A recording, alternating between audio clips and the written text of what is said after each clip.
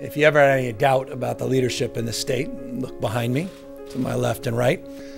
We are blessed, and I'm enlivened by that leadership, and I am grateful. Finally sending the message that our bodies are not a luxury, that being born with a uterus, that having a period every month is not something that's a luxury, and it's also not something to be ashamed about. Discussion hasn't been in vain.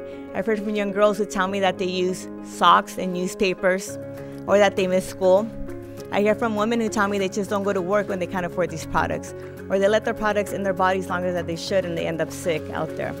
And so getting rid of the tax makes it more affordable, but it also tells all women out there that our bodies are just as important as men's bodies out there. All the advocates who have been beating the drum for the last 4 years, who started here in California with the first bill, and while we fell behind and a dozen states have beat us to the punch, haven't stopped, and because of them, this has become an international discussion.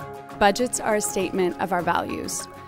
Well, this budget shows that in California we value our children and our parents, and we also value our women.